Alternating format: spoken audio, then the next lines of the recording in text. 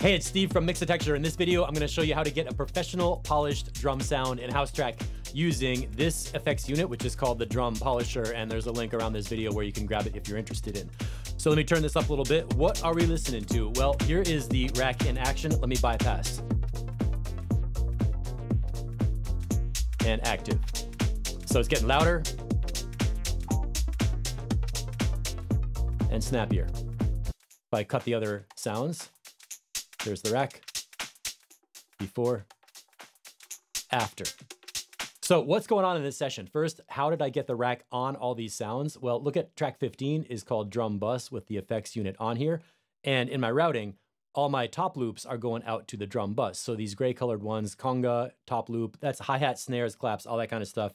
This is not including the kick drum. I have my kick drum over here on the mono bus. Just kick and sub by themselves. Process those in mono with different compression and EQ. So my drum polisher rack is only doing mid-high frequency stuff with the all the top loops. The first thing, let's look at what's in the rack. Sub removal service. That is my high pass filter, which is basically just keeping any low rumble away from where the kick drum is. And if you want to use that knob for a build up during a dramatic moment in the music, you could certainly automate that in one of your jams. Pretty simple, but it's important to make sure your drum mix is not getting flubby and having like extra low frequency stuff conflicting with your kick and sub. Next up, surgical EQ cuts. Now this rack only has an EQ scale knob because obviously I'm not going to map 20 knobs for all the frequencies and cut and boost and everything. The idea is that we're doing surgical EQ cuts to just remove a few nasty resonances.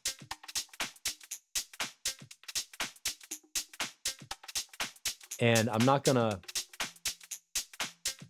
tell you these frequencies will work for every track every time. Ooh, that one's nasty. But the idea is that you have an EQ where you can adjust the frequencies to work with the sounds in your rack or in your drum mix and pull down any kind of built up resonances that are nasty. A good place to check out around 4K, the upper end of the mid-range can sometimes be a little bit piercing and shrill, especially if you have a lot of open hi-hats, ride cymbals, those kinds of things. Each individual track might be okay, but when you combine them into a drum stereo mix, all those mid-highs can kind of double up or layer up and get to be too much. So I'm doing some basic EQ cuts. Down in the low end, I'm adding a little bit of a boost around 120. If you happen to have some beats with a low conga or even a kick drum layer in here, around 120 hertz is above the sub range enough that you can have a little bit of a low frequency bump in your stereo drum mix to add to the rhythm of the drums. And this 65 hertz is not necessary. This would only be if I like had a kick drum in here, that part would be boosting that. So that's my surgical EQ cuts. Now let's go into glue compression. The glue compressor. I'm not trying to do any crazy compress it to death kind of thing. Important points here, have a long attack time and put it on auto release. So you're not smashing your attack transients too short. Then you can dial down your threshold to get it, you know, like a few dB of compression, less than 5 dB, and then add some makeup gain. Remember that the little level meter on the right side of your plugin devices will show you, it'll give you a good idea of where your level's at. So in terms of gain staging, I want to keep these meters in the green. They can clip into the red a little bit. It doesn't matter because for other reasons, but it's good to keep it, you know, keep an eye on that and do some basic gain staging there. Long attack time, kind of short release. And we can move on to the drum bus section. This is where we're going to do some tone shaping. So we got a little bit of drive, which feels like volume, but it's got drive going into some tone shaping distortion type devices. I don't want to get distortion on here, but a little bit of crunch can make it feel more lively. By the way, all the devices in this rack are set to bypass if you're not using them, so you can get rid of anything. You don't have to use a ton of processing on every drum group. The tools are there if you want them. If not, you can bypass them. And dampening, I might take it down a little bit, but yeah, that can give it that kind of warm analog sort of feel if you roll off the high frequencies, but let's just take it down to like 16, 15K or something. The main knob I like to play with in the drum bus is the transients. Listen to how this sounds as I go to negative values on the transient.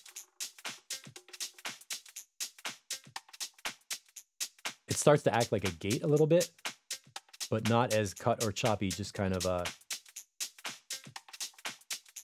putting a little bit of space in between the beats, I guess is how I'd say it. Now listen to the positive values. That starts to sound like heavy compression where you're getting more of the reverb tails or more of the tails of the sounds, and the attacks are getting squashed out. That's what I would do if I wanted parallel compression to blend this in with a dry signal. But for making my drums feel like crisp and snappy, I'm going to hit it pretty hard to make that an obvious shift. I'm going to leave the drum bus compression off because we already have compression in glue. But just to illustrate, there's a knob for that can really smack your drums. And then once you're hitting them, you can hit the flavor of distortion that the drum bus compressor is doing. Let's leave that off for now. And after getting a little bit of fuzzy, crunchy tone, now we can do channel EQ for like the EQ color or rough overall boosting. So these are shelf EQs.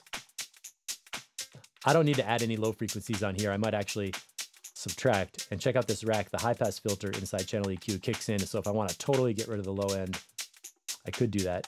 I'm not really having a problem with lows in this drum mix, so I don't need to use that very much. The mid frequencies, it can really help to go around 600 hertz and take it down a little bit. Listen to what happens around 500 or 600. It gets kind of boxy.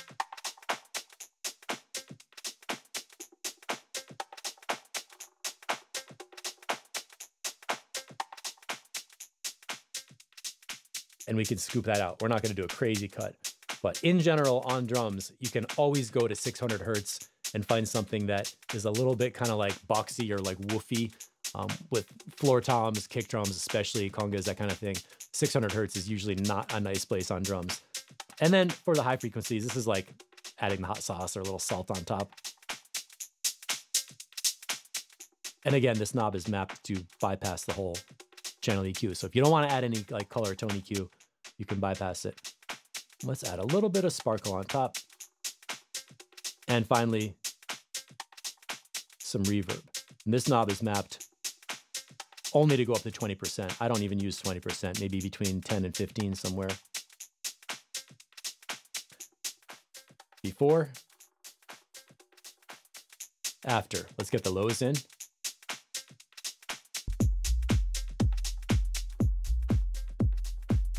So what this rack is doing is bringing it, it's like, I call it a polisher because it's making it feel sparkly, louder, more noticeable.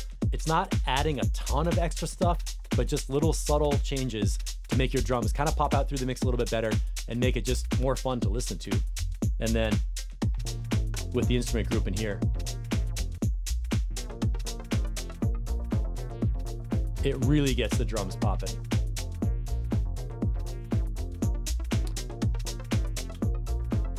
All right. So what's the theory? What are we trying to do when we're making a drum mix to work with the track in a house track? Number one, keep your kick drum and your sub bass on a separate channel to do different EQ and compression on your low sub frequencies. Number two, take all your instruments, put them into a group of stereo, sounds so you can work with them and make sure the bass line is working with the kick bass line and the sub, and get all your instruments basically away from the drums. The idea is that I want to be able to have one channel where all the drums are in one group that I can work with easily without having to mute all the kick and sub, without having to mute all the instruments and take forever on solo switches or whatever. I can just hit that one solo, get my whole drum group in one place, and then get one effects rack on there where I can do a couple of really important things. Number one, check what's in the low frequencies and remove any sub bass frequencies that are in my drum group because we have the kick drum somewhere else. Number two, with the EQ, we are doing some surgical narrow EQ that you might not need on any of these individual channels of drums, but when they combine together, sometimes a few frequency areas add up that you want to notch out with some surgical EQ, especially in that place in the mid-range where our ears are most sensitive, like 3,000 to 5,000 hertz. Make sure it's not too much of like a hissing, shrill frequency up there because that can be really harsh, especially on a big sound system. You got to protect people's ears. After a little bit of surgical EQ, we go to the compressor. And glue compressor, everybody knows it. We just want to make the drums feel louder and avoid killing the transients. The key for that is a long attack time, gentle compression, a little bit of makeup gain. In general, with compression, you get a better sound from having multiple instances of compressor over a series rather than trying to smash it to death with one and then jack up the makeup gain. So in your individual channels, you might have a little bit of compression on each loop or each sound. Then when they come together in the drum bus, think of compressing the group. The idea is you want to hear every sound and have them all feel natural. That's it. Don't overdo it with your compression. Then we move on to drum bus for subtle tone shaping, saturation, distortion, flavor. You can go as crazy as you want with this one. I like to keep it a bit subtle. The main idea is that the transient knob gets it really feeling snappy and crisp. Like each hit is clear and there's a little space in between them, but you're not doing a hard gate to eliminate like silence in between the hits. You're just kind of making them like very forward kind of a feel. And finally, channel EQ, which I think of this almost like an EQ on a DJ mixer. High shelf, low shelf, mid-range. Just make it sound good. It's like putting a little salt and pepper on your food. Not too much, but a little bit can really make a nice difference. And finally, some reverb. And if you don't want to use the reverb, you can just turn the volume or turn the wet dry blend down and keep another reverb on a return track for the type of reverb you want to get a sound like this. Boom. And there you go. That is what I do with a house track with drums to get a nice, professional, polished stereo drum mix that I could send out for mastering, basically. So that's what it's all about. If you have any questions, drop a comment, and you can download this rack from the link below. I'm Steve from Mixitecture. Subscribe to get more updates and mix tips for making electronic music that makes you feel good and makes your audience feel really good about life and everything in it. All right, thanks for watching.